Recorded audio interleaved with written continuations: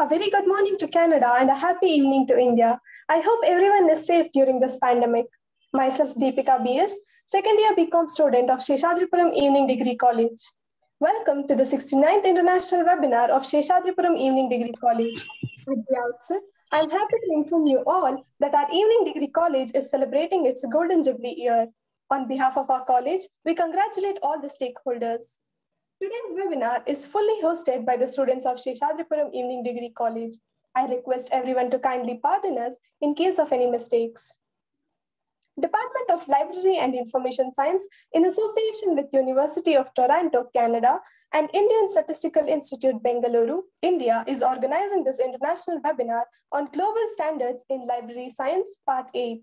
I now request Harsha sir to play a small video of our college.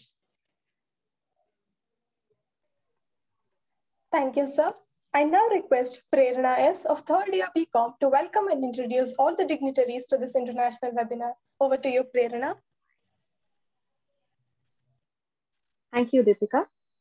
Happy morning to Toronto and a very good evening to India. I take this opportunity to welcome you all for the 69th international webinar of our college. At the outset, I would like to thank all the office bearers of this great institution and welcome all of them. Now, I would like to introduce and welcome today's first theme speaker, Dr. Siobhan Stevenson, Associate Professor, Faculty of Information, University of Toronto, Canada. Dr. Stevenson is an Associate Professor with the Faculty of Information at the University of Toronto, Canada. Before her tenure at the UOT and prior to the completion of her PhD in 2005 at Western University, London, Ontario, she worked for over 20 years in the public library sector. As a professional librarian, she worked in a series of positions, each increasing in responsibilities, and small libraries consultant to CEOs designate. A key responsibility of the latter position was managing the strategic planning process for Ontario, Canada's 250 public library boards. She has published in the Journal of Documentation, Information Society, Public Library Quarterly, the Canadian Journal of Library and Information Science, and Library Review. She currently holds a grant for the Social Science and Research Council of Canada for a research project entitled A Public Library for the 2020s, Librarians, Social Workers, and the Inclusive City. Finally, she is working with the public library unions to explore issues relating to the health and safety of public library workers. Ma'am, on behalf of Seshadripuram Educational Trust, I welcome you to this webinar. Now, I would like to introduce and welcome today's second theme speaker, Dr. Devika P. Madalli, Professor, Documentation Research and Training Center, Indian Statistical Institute, Bengaluru, India. Dr. Devika is a professor of the Documentation Research and Training Center, Indian Statistical Institute, India, and an adjunct faculty, DISI, University of Trento, Italy. Her main interest is to work towards the goal of knowledge for all. Dr. Devika is a member of the Technical Advisory Board of the Research Data Alliance. She is a consultant to several international organizations, including UNESCO, Commonwealth of Learning, OECD, and UNFAO. She served as a co-PI and member of international research projects, including EU FET, Living Knowledge, and EU AgInfra projects.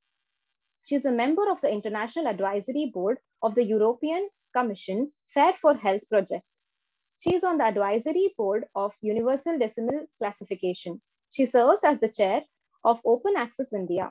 She is a member of the steering committee of Open Access Journal in Agriculture and Allied Sciences, CABI's AgriZiv.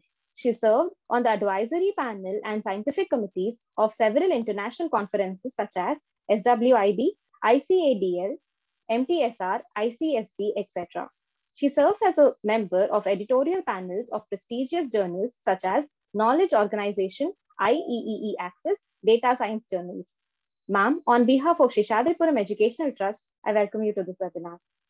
It is my proud privilege to introduce and welcome one more distinguished person who is presiding in this webinar, Shri W.D. Ashok sir, Honorary Trustee, Seshadripuram Educational Trust, Bengaluru, India.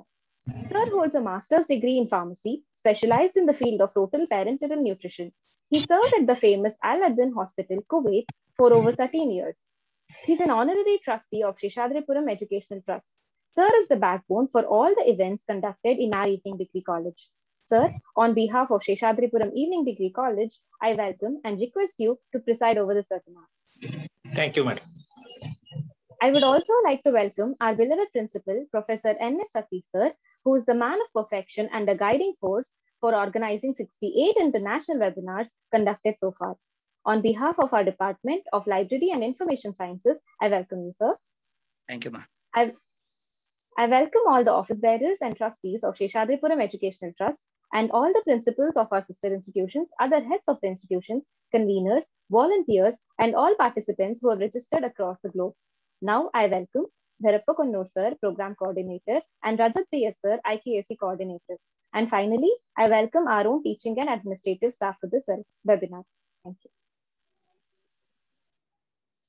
Thank you, Prerna.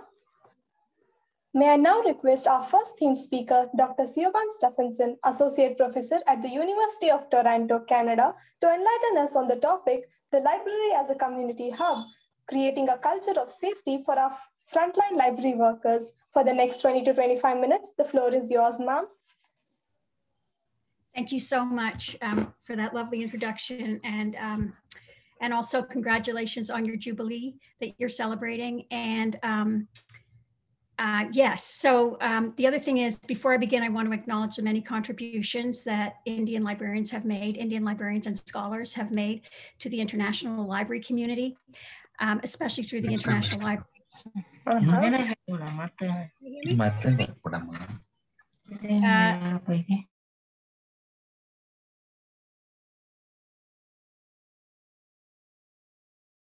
I am muted, sorry. I don't know how much you were able to hear. Okay, I just was acknowledging the many contributions that Indian researchers, scholars, and librarians have made to the field. And I had one, including my esteemed, the second speaker tonight. But I will share my screen and get started. Okay, I'm gonna get rid of that. All right.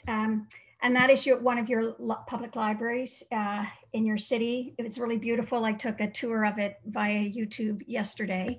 But I did want to make take a nod to Professor Raghunathan, who was a very famous librarian and mathematician that you probably are all familiar with. He is famous for the 5 laws of library science, and he was also a major contributor to the colon classification system.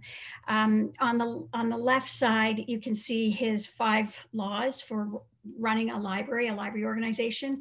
And although this was put together in 1931, it still works today. You could sub out the word books for digital materials, and it would still have value. So I just wanted to highlight that. There's also one caveat I want to make. While my discussion focuses on conditions in Canadian public libraries, the implications of the research should be of interest to anyone interested in human resource management and who has responsibility for frontline employees or has aspirations to supervise and manage people. So the first thing I want to do too is I'll go through what I mean by library as community hub, or how we're interpreting that, and then go into our study into and the connection between that and this notion of workplace violence and incivility on the front lines. I'll then give you the results of our survey in 2 main areas around the questions relating to safety, and the other one is around incident reporting, and then some recommendations to management, specifically the idea of developing a culture of safety and wellness, and then some concluding remarks. So a note about the library as community hub. The public library does not exist in a vacuum. Rather, it is influenced by the wider world around it. Indeed, it is reflective of it and responsive to it. So there's a number of historical social forces that have been bearing down on the institution for the last, well, 40 years, and then really ratcheted up in the last 20. And I'll just, a few of these, I'll just go through these. And these are ones that have had an influence on the shift of the library from an artifact-based institution to a more community, relational, social, cultural sort of hub. The first is the impact of ICTs and the internet. Needless to do not need to say much more than that, except that because the internet is so ubiquitous, and because people have so many other access points to information and entertainment and culture, the public library isn't the only game in town anymore. And for this reason, it's had to sort of shift its focus because there's so much competition in the information field. We sometimes call it the Googleization of everything. And so at least in North America and across a number of countries in the West, excuse me, the idea has been to shift to more community hub, which is less collections, more space for users. So this has also brought in more users to the space for programming and other events. So it's no longer a quiet space. You can't assume that. The other one, another force is the intensification of urbanization.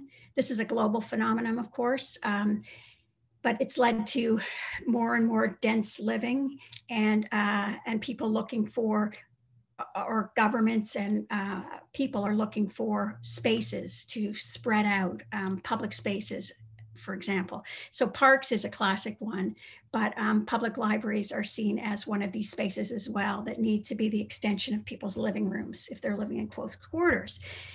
Then there's the problem of the growing wealth gap. Not only does this happen between the global north and the global south, but it happens within all individual countries, Canada being no exception. We have a growing underclass of people. We have increasing problems with homelessness.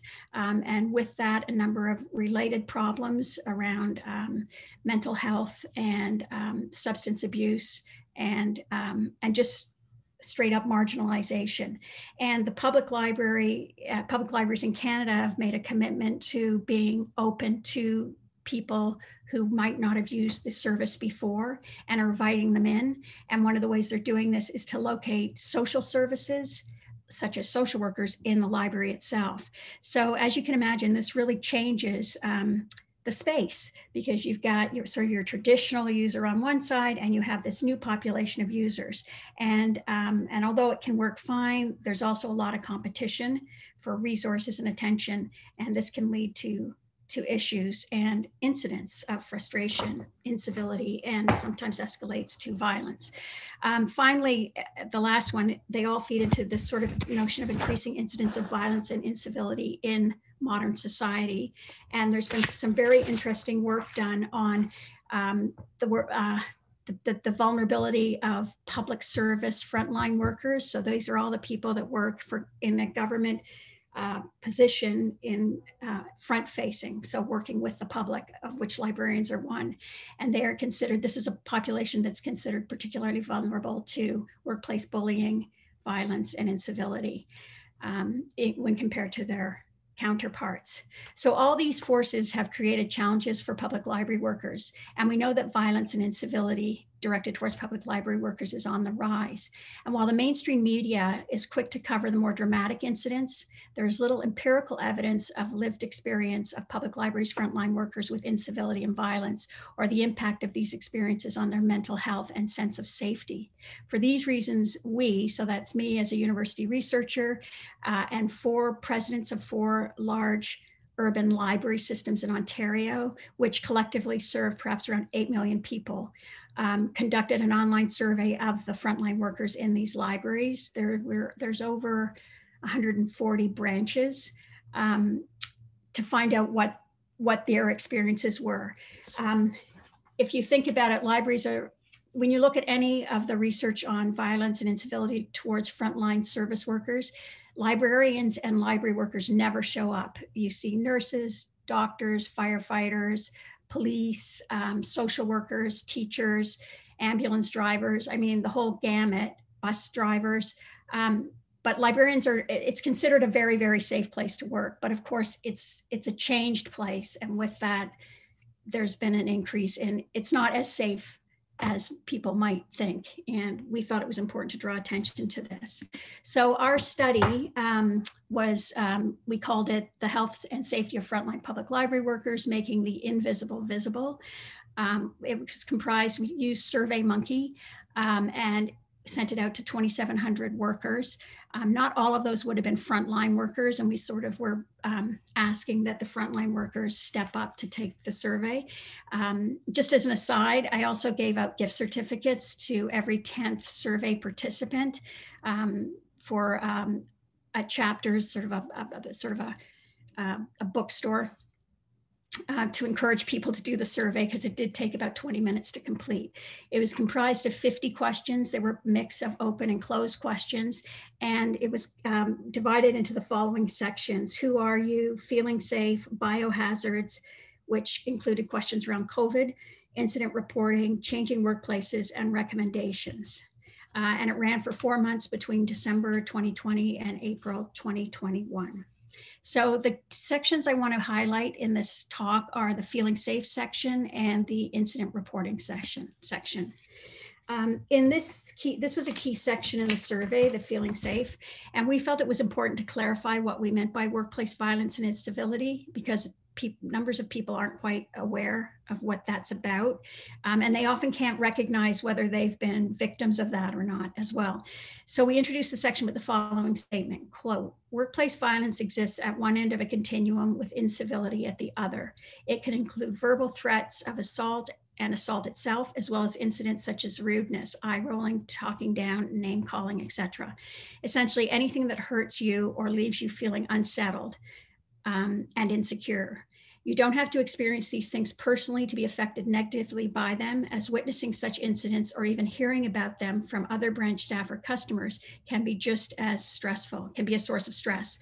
Finally, although the experience in libraries of brushing off problem patrons as just part of the job is a common refrain, these kinds of encounters can have an effect on an individual's mental and physical health over time. So in response to the question, how often have you felt unsafe? And this could include anxious, unsettled, disquieted, vulnerable, or fearful for your physical safety at work. 3%, only 3% of respondents, or 16 people out of 527, that's the number of people who completed the survey, responded never. Conversely, 2/3 stated that they feel unsafe anywhere from a few times a week to a few times per month. I just should clarify, I said about over 130 branches. Now, these are in 4 municipalities, large cities. And so you can imagine there's a core library and some branches in the core of the city. And then there's the sort of more suburban branches. And a lot of the respondents were people working in core libraries in inner cities and in the core of the city, where there's more evidence of marginal populations and poverty or more obvious, or there's a greater population of that.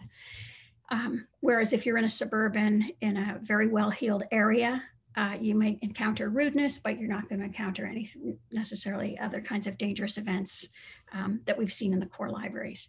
So some of the other answers that came under this feeling safety question, which I think is important to note, is that 97 of our respondents reporting having observed verbal intimidation, so that's shouting, swearing, disrespectful name calling. 85% of respondents have witnessed an unwelcome invasion of personal space between a patron and another patron or a staff member, and that can include touching, crowding, and leaning over. 84 of our respondents have themselves experienced verbal intimidation, so shouting, swearing, and disrespectful name calling. 75 have witnessed unwelcome suggestive looks or gestures. 75% have experienced physical intimidation, so that's someone intentionally making them feel uncomfortable by getting in their way or standing too close. 74% of respondents have witnessed someone else being insulted, mistreated, ignored, or excluded because they are a woman. And 60% had personal experience with this behavior. And certainly the workforce is primarily female, and they are more vulnerable to these kinds of situations. 71% reported exposure to sexually oriented material. And in the comments section, people highlighted the public access computer area as a central site for this kind of activity. And 4% of respondents indicated that they have been the subject of either an attempted rape or an assault. And 9% of respondents observed an attempted rape or assault on another worker or patron. 5% have witnessed an actual rape or assault of another person within the library or just outside of it. These statistics are obviously deeply concerning and demand that we attend closely to what our frontline workers are experiencing on the job and the impact of those experiences on their mental and physical health. In light of these findings above, we are encouraging library leaders to reflect on their own assumptions about the job demands of frontline library work and demystify any misconceptions. And as we like to say, it's not just about wanding books in and out anymore. With the sort of streams of people coming in from all different walks of life, their tensions do arise. And I should, just to paint the picture, it's not all grim, but certainly in some of our core libraries, you've got drug use unfolding in the washroom, and then you also have fights breaking out between people and just inappropriate library behavior. It doesn't happen all the time. It sounds like it happens in waves, but it is a concern, and it is part of the work. In the words of one respondent, librarians often face physical, verbal, and sometimes sexual assaults, and I would like to see more acknowledgement of this. So most of the workers are feeling like people just don't recognize that we do face challenges, and that's one of the hardest things on morale and productivity, et cetera, et cetera. The second piece that I want to share with you is around incident reporting. So this is when an event unfolds. There's policies in place for how you report that and escalate that report up the flagpole, so to speak, for some kind of resolution. So it's great that 95% of our respondents were aware of their library's incident reporting procedure, and that 85% had actually filed an incident report in the past. But we were also interested in we also want to know what people thought might be the main reasons that incident reports might not be reported. Because the thing about incident reports, the other thing that they should play a role in is that they help staff manage difficult or dangerous interactions. They give staff a way to think about those. They can act as a support tool, and they are seen as when it's working, as a means of communicating problems with managers. So we did ask people what the main reasons might be for incident reports not being reported in an open question.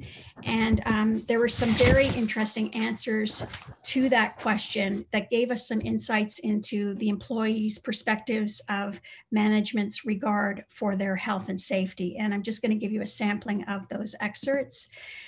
One of these were the common ones. One was, but there's not enough time. And there's just way too many incidents to report. So one respondent said, pre-pandemic, the frontline staff were so overwhelmed with incident reports and the demands of their other duties that they did not have time to write up incident reports for all the incidents. This is a picture of our Metro Toronto reference library. And someone else noted, there are too many things going on at one time and not enough time away to write up. So minor incidents that just involve shouting, swearing, and so on are considered not worth writing up. But you can even just think about what that might be like to face someone shouting and swearing at you as just part of your job. Depending on the resilience of the individual, that's significant, that is stressful. Another one was people wondered why bother. Incident reporting has never included a step in the process where the staff member receives a confirmation or the results of submitting a report. This has caused me and other staff to question whether and how the report was acted upon and whether submitting reports is actually useful at all. And I've just put up in the right side this little quote, no response is a response, and it's a powerful one. The other one is there was this sort of numbing out, or people talked about, well, it's just not that bad, or was it? So incidents, hazards, probability of escalating issues have been ignored or minimized in the past, and serious incidents downplayed or adjusted in the incident reports after passing through several people to the final report. So this gave us insights into the process of incident reporting, from the staff member sitting down with the document and filling it out, but then it goes through a supervisor, a branch manager, and moves its way up. And there was this idea that things get changed along the way or filtered out, or it gets sent back with the message that, you know, this is not significant enough to report. Quote, staff are made to feel that the incident is not as serious as they believe, especially if it is a reoccurring one. And quote, often the incidents happen so frequently that you forget it's not a normal interaction. If someone swears or is condescending, you may not think to do one because those behaviors happen all the time, end quote. And finally, one that was really interesting and surprising was people concerned about what senior management would think about them if they do file a report. Quote, some newer staff are afraid that filing an incident report would draw negative attention to themselves, signaling an inability to effectively deal with difficult situations, barring them from future promotions. So the responses to this question about why one might not file an incident report opens onto a couple of issues. The obvious being a breakdown in communication between management and employees as a result of the process involved in incident reporting. And the second one is because incidents occur along a continuum of harm from being sworn at to assault, knowing what to report seems to be a challenge for staff. Like, is this serious enough? This gave researchers pause as we found ourselves wondering what actually is the purpose of an incident report, who does it benefit and how, who doesn't it benefit? If it is reserved for only the most critical incidents, what mechanisms are in place for employees to debrief, decompress, given the frequency and volumes of incidents described? So how do we make sense of all of this? I think I should just throw in a couple of factors that also came in. In looking up your city's libraries, of which I think you have 200 branches. It sounds like your library, we face the same challenges as your public library sector, that funding is austere. And so there's increasingly less and less staff doing more and more work. There's also a movement towards more part-time and temporary workers. So all these things add to the stress on the front lines. I noticed in your, I was actually looking at the Indian Times and your local city paper, and there were some interesting articles about the value of public libraries to the city, and you seem to have some good advocates saying we need more staff, etc. But that's just a side note. So making sense, as with the results of a survey that we actually did about the experiences of frontline workers during the early days of reopening after the COVID-19 lockdown, respondents expressed frustration with what they perceive as a lack of concern on the part of management for their well-being.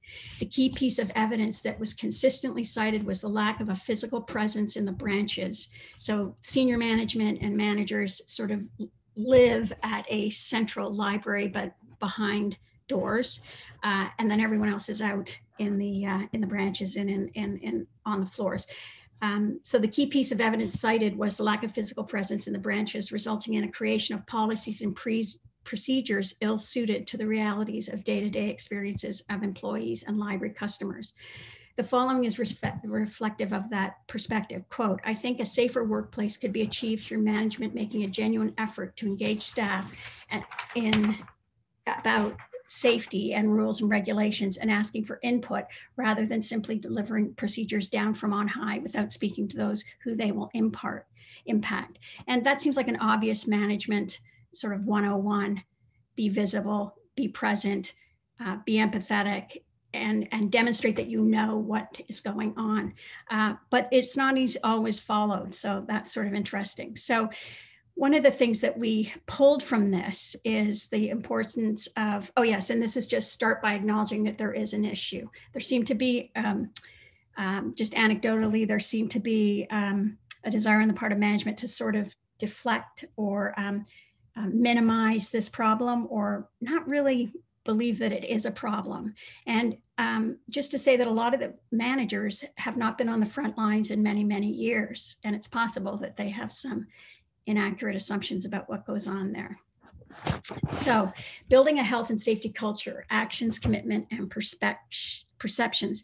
This was a chapter in an excellent new book that's come out about a management text, which I have in the reference list of these slides, but in a chapter entitled Building a Health and Safety Culture, Actions, Commitment, and Perceptions, organizational psychologists Sybil Gildart and Christine Elksness define not only what a health and safety culture is, but more importantly, what is involved in its creation and maintenance. At its core, a health and safety culture is more than just a set of policies and procedures to ensure the physical safety of staff.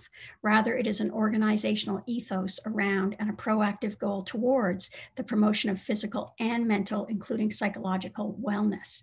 Also, the focus in this literature on public service workers provided us with a useful tool with which to leverage the results of our survey into a larger discussion about the reality of work on our front lines and how we might best support the mental health and wellness of these important public servants. So the three things that jumped out from that chapter and which are dominant in this literature. First, in order to ensure the physical and emotional health and safety of all employees, everybody from top managers to frontline workers need to be on board regarding the centrality of workplace health, safety, and wellness. Thus, managers need to know what their employees are experiencing by privileging their input, respecting their experiences on the front lines, and making themselves visible to their employees and the public. Second, all the health and safety policies in the world will not create a culture of mental wellness necessary for productive, happy, and engaged employees. Also, if there is a disconnect between the policies and the demands of the job, so let's say insufficient funding, long hours, feeling unprepared for the types of people coming in, policies may be seen as management merely paying lip service to their employees' health and safety. So we trust that the managers in the library survey care deeply about their staff. And yet, in the case of the incident reporting process discussed before, it seems that rather than signaling care and concern for worker safety, it actually served as to divide frontline workers and managers, leaving the former feeling uncared for, unimportant, and unsafe. The emphasis within a safety culture on open communications and collectively working towards a shared responsibility for workplace health and safety ensure that these kinds of breakdowns don't happen. And finally, and most significantly, is the importance placed on employee mental health. And as we've moved to, sort of IT jobs, more service-oriented jobs, mental health is really key. A culture of safety places mental health at the forefront of an increasingly holistic conception of health and safety culture. This is more than just an employee assistance program, for instance. Rather, it comprises a number of proactive strategies designed to provide workers with the kinds of resources necessary to nurture and maintain their mental and psychological health and resilience. According to the authors of the chapter I just cited, the American Psychological Association has identified 5 practices for creating a psychologically healthy workplace: physical health, employee recognition, skills building, employee empowerment, and work-life balance. I highlight these proactive and preventive measures because we know that today's public library is a far different place than it was 30 years ago. Thus, it stands to reason that the job of our frontline workers has also been transformed in keeping with new service demands. While new is exciting, it is also stressful. We need to acknowledge the mental health implications of this new library environment and provide our frontline workers with a workplace culture that honors the work they do, and that honors the work that they do. In the aggregate, the overwhelming takeaway from this survey with workplace was library management, supervisors, and library boards need to listen to us, believe us, collaborate with us, be proactive, and become visible in our libraries. So to conclude, this research into the experience of a sample of self-selecting survey respondents is not meant to be generalizable. Rather, the overriding purpose of the research was to place those workers on the front lines of our public libraries in the spotlight and generate not only a renewed interest in the details of their work life, but also how developing a safety culture and supporting their mental and physical wellness will ultimately benefit the entire community. Now, whether you have visited a public library recently or not, one thing is for sure, we all engage with frontline workers as a daily part of city life: bus drivers, kiosk staff, wait staff in cafes and restaurants, sales assistants and cashiers, and so on. These people often disappear from view and their presence and service is assumed. At the same time, by the very nature of their work, they are vulnerable to abuse, aggression, and incivility. That the customer is always right sets up a power differential that leaves the frontline worker little recourse when a customer is rude or worse, aggressive with them. So I guess, and often these are workers that are lower paid than others, and they're often female. So the big takeaway, I guess, for this talk is to be kind to each other and to pay attention to those workers that often appear invisible to you. And that's it. Thank you for your time. Oh, by the way, I have a reference list too for anyone who's interested in that.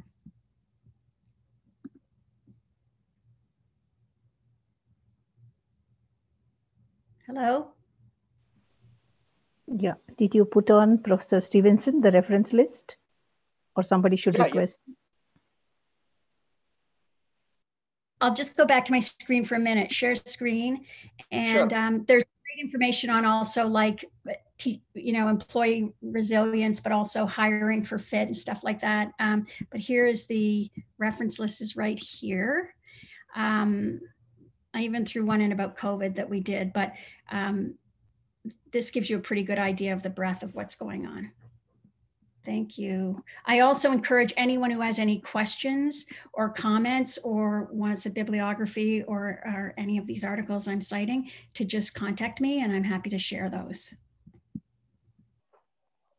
Devika, you can start, ma'am. Thank you very much, ma'am, for your insightful theme address. I now request our second theme speaker, Dr. Devika P. Madalli, professor at the Indian Statistical Institute, Bengaluru, India, to enlighten us on the topic open content metrics. For the next 20 to 25 minutes, the floor is yours, ma'am.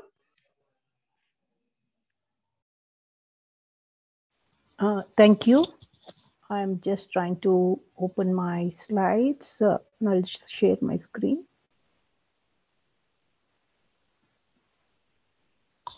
So is it visible, my screen? Yes, ma'am. Thank you. And it's progressing, no? Yes, ma'am. Yes. Okay, thank you. Thank you. Yeah. I'd like to start by thanking Professor Satish, Professor Darepakunur, and the colleagues for having me here to share a few words on my latest topic of interest, And I thank Professor Stevenson for having shared her insights through her study into a very, very important topic, and I found it very interesting. But if we had tried, both of us could not be more different from each other on topics this evening. And I hope that my topic is also of interest to you all. So I talk about open content metrics and O factor. As I said, it is my latest work of me and my group into researching how we can work out metrics for open content, which is rather, in my opinion, an area which is less explored or even unexplored.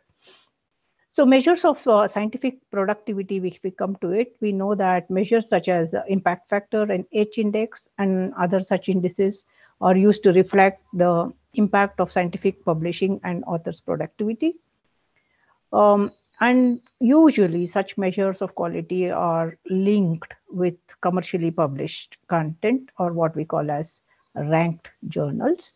The notion of ranked journals, of course, rises from counting citations, and everybody sort of beating their chest about how their citation is greater because the journal's impact factor itself is greater. Such things have been around, and people have been consuming that line of thought because that is what is fed to the scientific community. But there are several studies that show skewed patterns of citing owing to differing scientific cultures, maybe of different domains. And I dare say they are not above manipulations. So to just share an aside with you all, I am on an editorial panel of several journals, several international journals. And when I was recruited to peer review an article, I found it fit for publishing, and I gave my comments as such, saying that it is of quality. Of course, I made a few comments about minor edits required and things like this. And then the chief editor who is sort of the boss of the editorial board, comes back to me and said, "Oh, but Dr. Madalli, you have not seen how many citations this particular author has given to our own journal." Okay, so I didn't know that was one of the points I have to drive to the authors, that they have to cite from the journal into which they want to publish. Okay, so there is again there are a few studies again on this, that authors trying to publish in a particular journal, how much they cite articles of that journal. Okay, there are studies about it. So this is exactly what I say. Citations are not always, inspired by scholarly need, though that is the driving force. Citations may be inspired by many other factors, and they are not above manipulations. So now looking at the quality assurance cycle, why I put this up here is because people say that open scholar content is not as good as not peer reviewed. I say the notion of ranked journal content. Okay, that's usually what people like to say. So against that argument is what I bring this quality assurance cycle. And if we have a closer look at it, who are the participants, who are the stakeholders in this quality assurance cycle? Okay, so the first is that the scholarly content is produced by scholars, academicians, and researchers. I think all of us agree about this, roughly speaking. And who assures quality? It is people like professors and academicians, researchers who serve as peer reviewers for several journals. They carefully look at the journal and pass their review comments for further edits or whatever, thus improving its quality, right? So who are these? These are scholars, academicians, and researchers again. So then you look at the third part of the consumer. Scholarly content is consumed by scholars, academicians, and researchers. Again, it is the same set of stakeholders. Their role is something else now. They are consumers. They consume this, what we call as scholarly content. They use it for their study, for their knowledge, whatever, for their project. And after that, the scholarly content is interpreted, applied, and new findings are reported back to the scientific community. This closes the cycle, the circle. And by whom? This is also done by scholars, academicians, and researchers.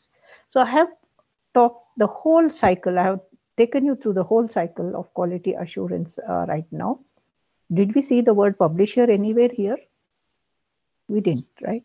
So the publisher is just holding the strings somewhere else, where all these quadrants are actually belonging and being contributed to by scholars, academicians, researchers. So this is the main argument that we would like to present in favor of open content. So how can open content be different from, just for brevity's sake, I use the word paid content, right? Or commercial content, where we pay to view or pay to access journals. So how can it be different? Because it's the same set of scholars, academicians, researchers who are involved in the quadrants of the cycle, which assures quality of publications.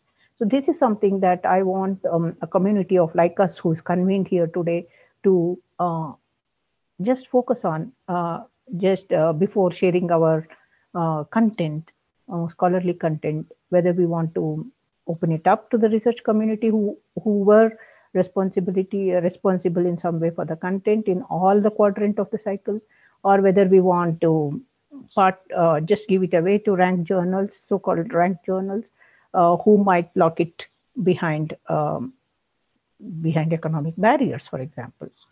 Okay, so that is the kind of arguments that's there.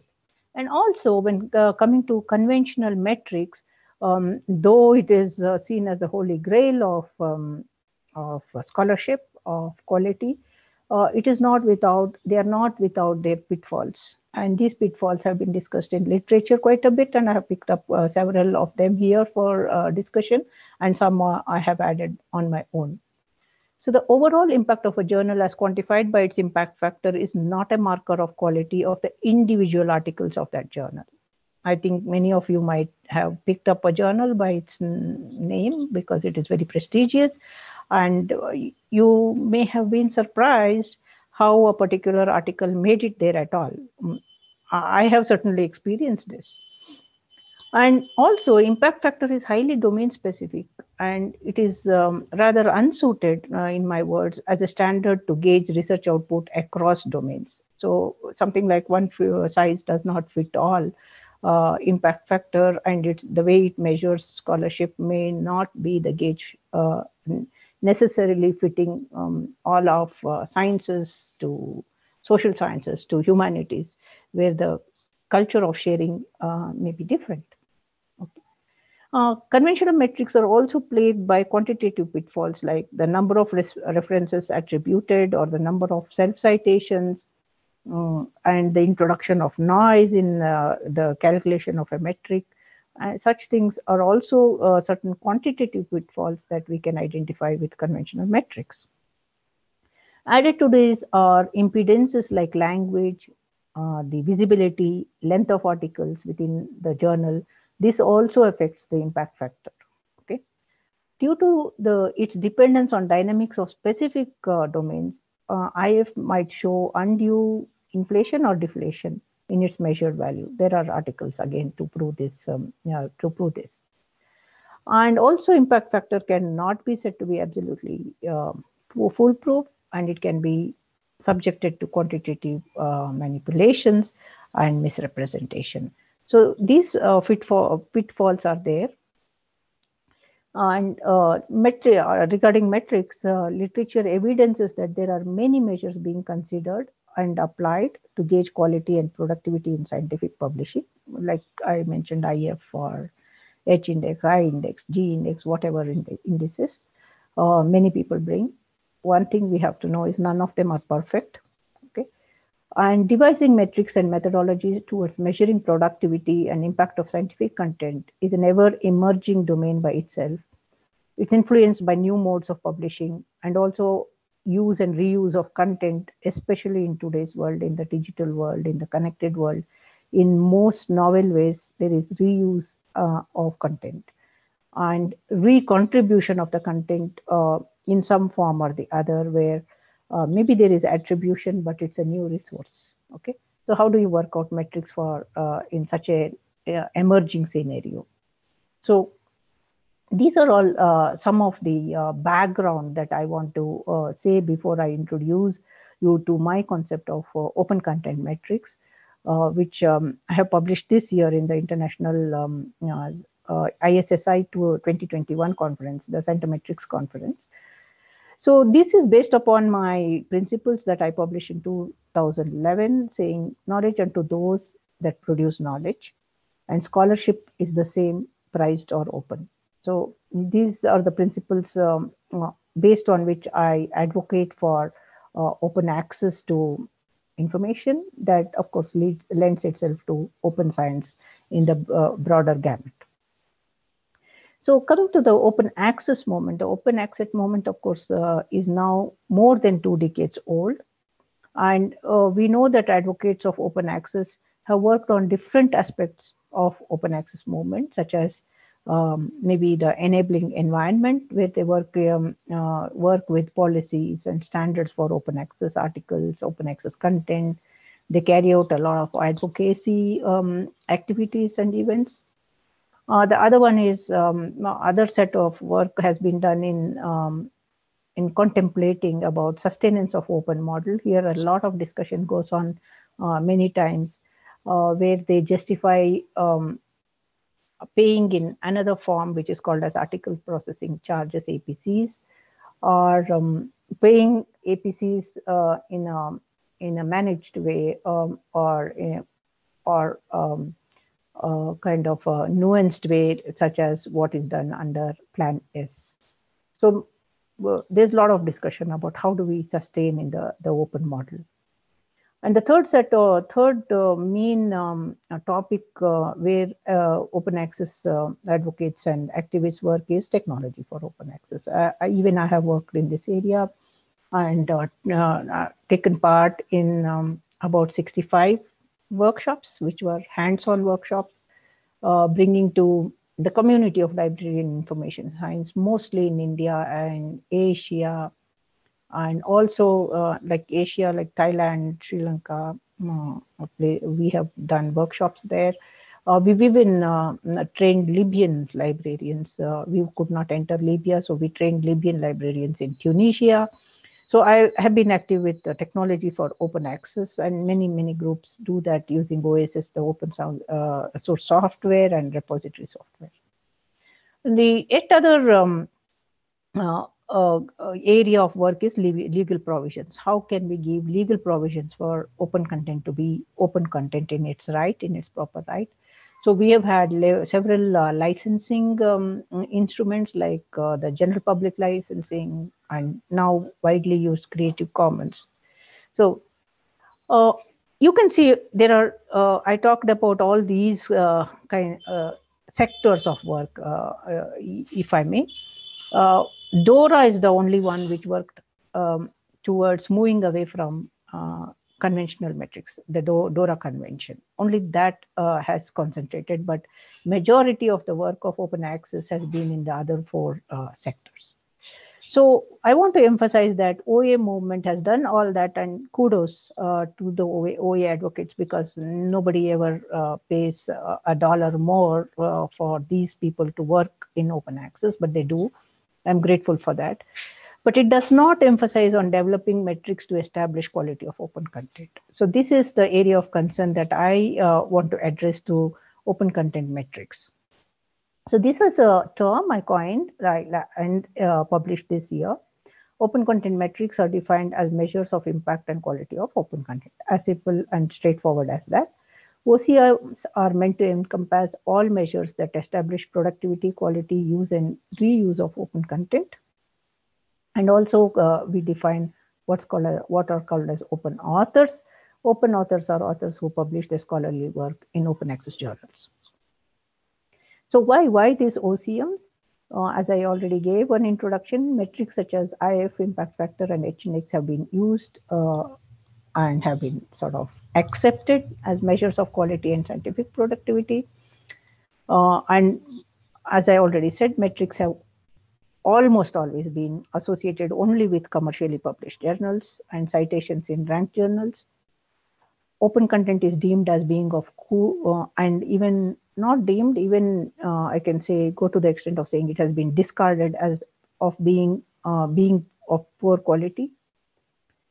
So that is exactly the premise why we need to establish OCMs to establish credibility, quality, and as a means of value propositions for authors for them to contribute to open content. So unless we give a value propositions to authors, why should they even consider publishing in the open? Okay. So there should be some value propositions for them. So that is exactly why I also propose a metric for open authors. So the first metric that we came up with this year was the OF, the open factor, and it is derived by computing citations received by an open access journal. So this is how we define it. O factor for an open access journal is defined as the total number of citations received by articles in the journal by open authors divided by the total number of articles published in an open access journal in the preceding 2 years of its publication. So those who have worked with impact factor know that this is the exact format of how impact factor is worked out. Only thing is impact factor is worked out for commercial journals or commercial plus open journals. Some people don't distinguish that, but it is not worked out for open content only. So that is the distinguishing difference between O factor and other metrics which exist so far. So we collected, just to establish the proof of concept, we collected some data from an open access journal from DOAJ, the Journal of Medical Library Association, the JMLA, and it was just a random selection, the title with just, as I said, for a proof of concept. So this, what we worked out can be tried out with other open content journals too.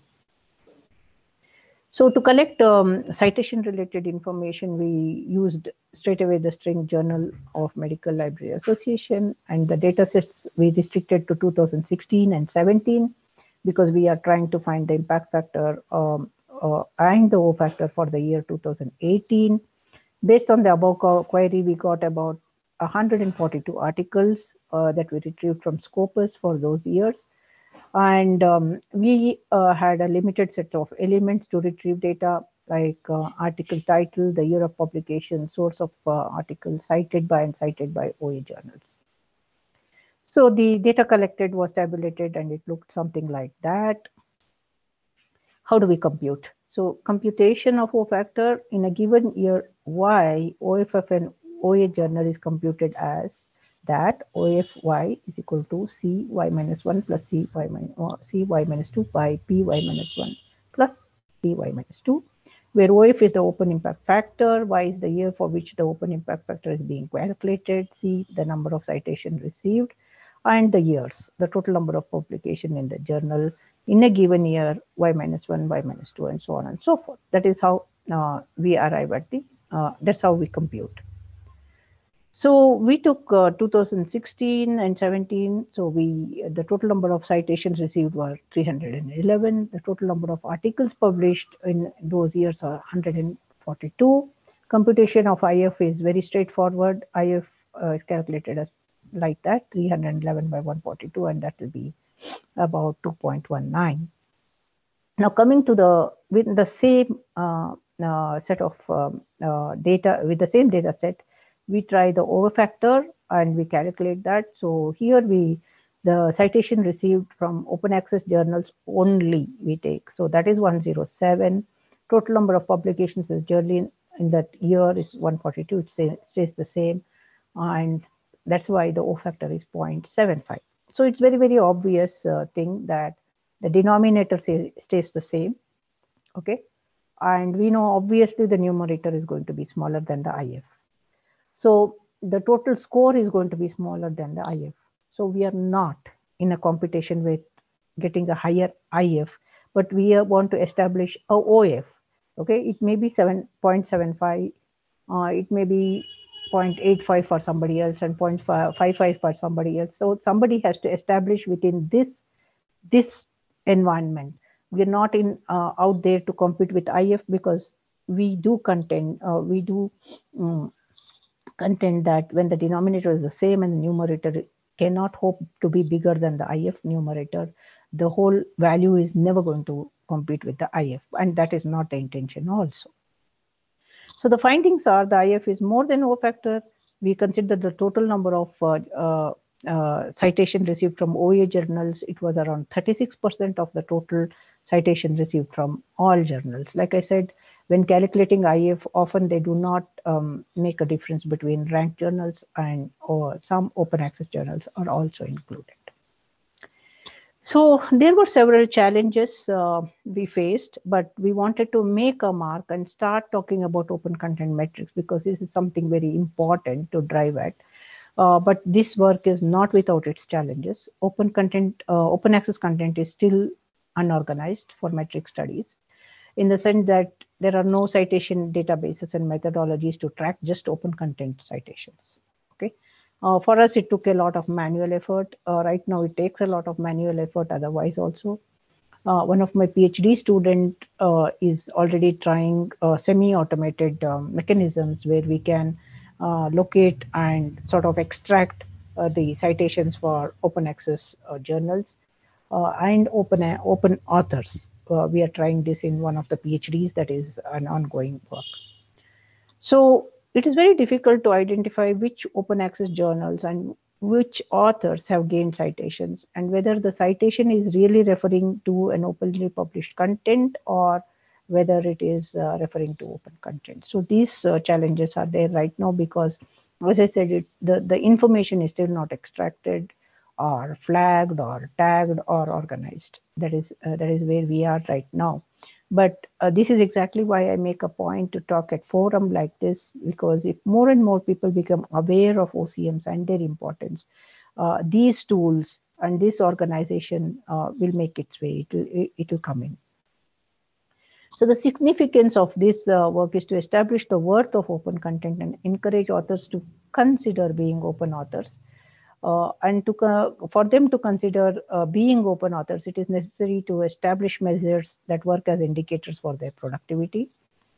There is a need for building open citation indices to track open content citations. After that citation indices are established, a foray of services can be offered to open authors based on open citation indices. And that's why I say there's an urgent need to offer the right value proposition to authors to be open authors. And we deem that OCMs are a means to do exactly that. Thanks very much.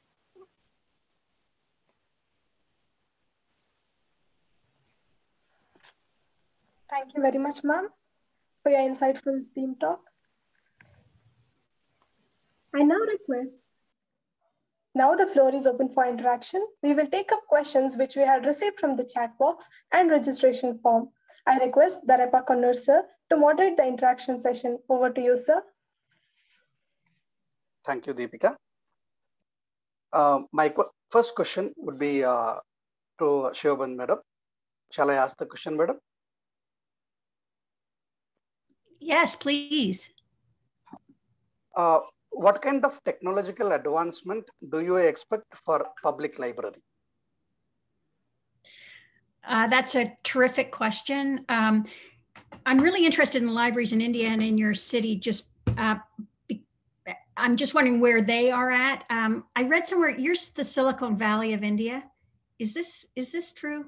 Anyways, I'm throwing that out because I noticed in a lot of the images in YouTube that I was going on, there was a large emphasis on books and material objects.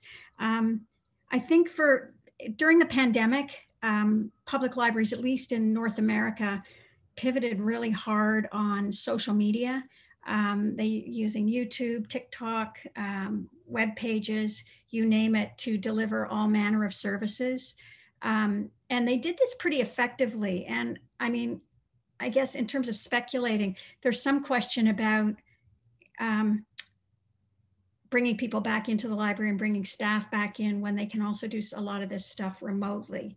So I think it's not so much a question of what technologies will be in libraries. I think they've always been pretty cutting edge in one way, but I think the question really is, what do communities want from their public library? Do they want a place where they can go and interact with people and attend programs? Or are they looking just to get, ebooks and other e-materials and download from home?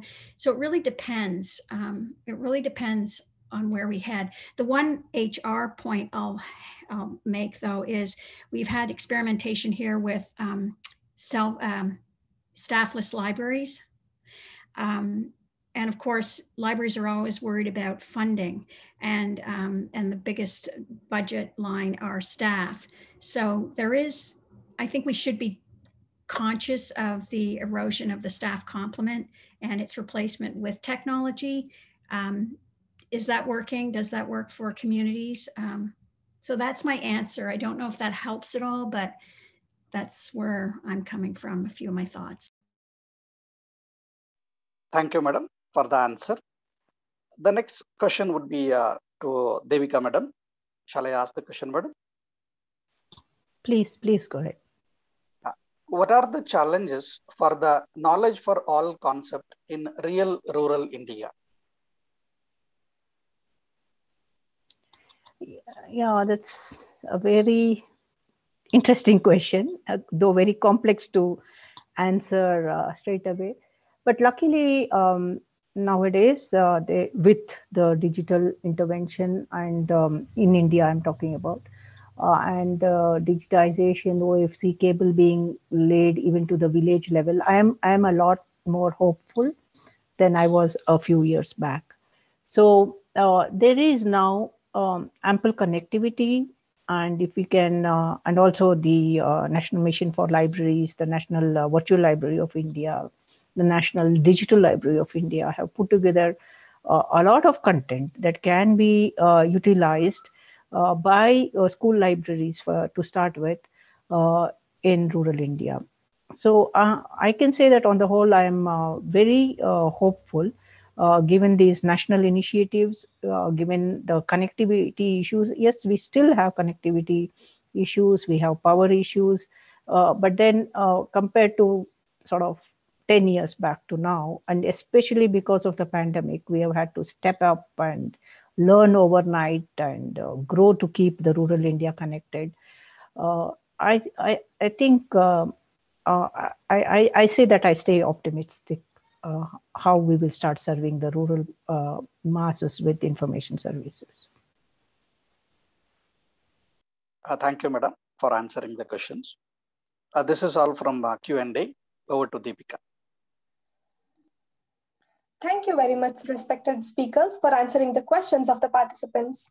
A very small announcement before presidential remarks. We will now send the feedback form link in the chat box as well as to your registered mail, which will be active for next 48 hours. Kindly fill the same and send back for e-certificates. The e-certificates will reach you within 7 to 10 days. Very shortly, we will meet in one more international webinar of our evening college that is on 31st of this month. The topic is on Ambedkar and Environmental Thought, organized by Ambedkar Study Center in association with Boston Study Group, Massachusetts, United States. Now, I request Sri W.D. Ashok Sir, Honorary Trustee of Seshadripuram Educational Trust, to render presidential remarks. Over to you, sir. Thank you, madam. A wonderful introduction from the students who started with topics and wonderful theme speakers giving their theme topics wonderfully. The library as a community hub, creating a culture of safety for our frontline library workers, because at this pandemic event, which is happening from the last 2020, we have seen that how disturbing the nation has become, or where the society is going through the pandemic from 2020. A year has completed, but still the pandemic effect is still felt. All our, I would like to just give the information that all our library staff or all the teaching staff in our institutions are vaccinated by the college drive, which has taken up wonderfully from the corporations. They have taken the vaccination drives and seen that all the staff and the students are taken up the vaccination in 2 doses. So I just want to say that safety comes first than anything else nowadays. So at the same time, I would like to thank Devika madam, who has given the open content metrics in a wonderful way to say that everything is not in metrics, but still improvements are to be done. I would like to say that millions of rupees are spent on digital media and also on library technologies, digitizing contents and creating the source of infrastructure that supports countless researchers or research-oriented platforms. But surprisingly, not much is known about how digital library collections are actually being used, because it's still not under not much of in the public domain. It has not come up in a much bigger way for the community usage. But in institutional usage, at least some researchers, academicians, as madam has said, that the usage is much more in content with to say that, but public domain, it's not at all in much use at all still now. And also I would like to say that once you're talking about the community, as the speaker Stevenson was telling, that community libraries are very much different, I have to say, from the institutional libraries, because community libraries public usage is much more when compared, and we have to give much more importance to all the safety aspects and other routine practices during this pandemic, I would rather say. And for example, before to the technology or this mobile coming up, it was much more in a very wonderful way of using the library. If anybody thinks of a silent place where he wants to read or write, it was the library. First preference was the library where they can spend a time for reading and writing. And I would like to also say that now Madam also has said that the impact of ICT and the internet also plays a very important role in this pandemic also at the same time, because many of the importance of using the internet or different apps being utilized for giving importance to knowledge, or how the transformation of technology is being happening, and utilization of technologies by academicians and the students are also very much to the being impacted in the library front or also in the institutional front. And also Madam said very well that impact factor and H index, giving the quality assurance doesn't mean that everything is all up to the standard, and much more actually you will have to see that quality comes up by the work done, not on the impact factors alone. She has mentioned it very well. And also there are challenges also which are being confronted by the young academicians when you want to publish the research works. So they have to be very much in constant vigil to see that what are the actual publications where they can publish, and also where the open access contents is still in an unorganized way. So how they can come up to good publications where they have to get it published also will be a much more important things for the academicians. And lastly, Madam also mentioned about the metric studies, and which was a very nice one she has given it. And on the whole, today, Seshadripuram Evening Degree College, from their IQAC and Department of Library and Information Science, organizing this international webinar in association with the University of Toronto, Canada, and Indian Statistical Institute, Bengaluru, bringing up this wonderful global standards in library session 8. I would like to thank all the coordinators, students, Prerana, Deepika, and librarian Yogendra, and also the teaching staff and the other participants, Darapa Konnur, Rajat sir, Arsha, and also I would like to thank NS Satish sir, who has coordinated wonderfully for this platform. Thank you one and all. Thank you, sir, for rendering the presidential remarks. I now request Sumukh, a final year BCom, to propose vote of thanks. Over to you, Sumukh. Verena, you just start, ma'am, because Sumukh is having some issues. Yes, sir, I'll start. A very good morning to Canada and a happy evening to India. It is my proud privilege to propose vote of thanks on behalf of Seshadripuram Evening Degree College on this occasion. At the outset, I thank University of Toronto, Canada, and Indian Statistical Institute, Bengaluru, India, for associating with us to conduct this international webinar.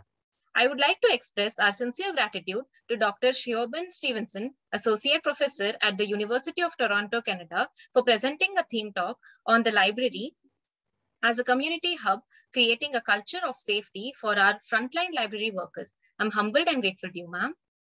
I would like to express our sincere thanks to Dr. Devika P. Madalli, Professor at Indian Statistical Institute, Bengaluru, India, for presenting an excellent theme talk on open consent metrics. Thank you, ma'am, for your valuable words. I express our sincere thanks to Shri W.D. Ashok sir, Honorary Trustee, Seshadripuram Educational Trust, for rendering the presidential address. Thank you, sir. My special thanks to our beloved young and energetic principal, Professor N.S. Satish sir, who is the robust of our Seshadripuram Evening Degree College. Thank you, sir. I would like to thank Darapa Konnur sir, Program Coordinator, Rajat B.S. sir, Coordinator IQAC, and Yoganand S.V. sir, Librarian of SEDC, who have helped us to materialize this webinar. I express our gratitude to all the principals, conveners, and members of our sister institutions and other colleges, academicians, research scholars, students, and delegates across the globe for participating in this webinar. I would like to convey our heartfelt gratitude to Seshadripuram Evening Degree College for giving us, the students, this special opportunity to host this international webinar. We will forever remain grateful to our teaching and administrative staff for their constant support. Thank you, one and all. Thank you, Prerna. Once again, thank you, one and all. Principal sir, can we conclude the webinar? Yes, ma'am. Ashok sir, thank you for joining with us, sir. Thank you. Thank you. Thank you for joining with us, ma'am. Stevenson, madam, thank you. Sir, ending the session now, ma'am. Thank you. I'm just Thank you. Thank you. Bye-bye. Bye, ma'am. Harsha sir, you can end the session. Yes, sir.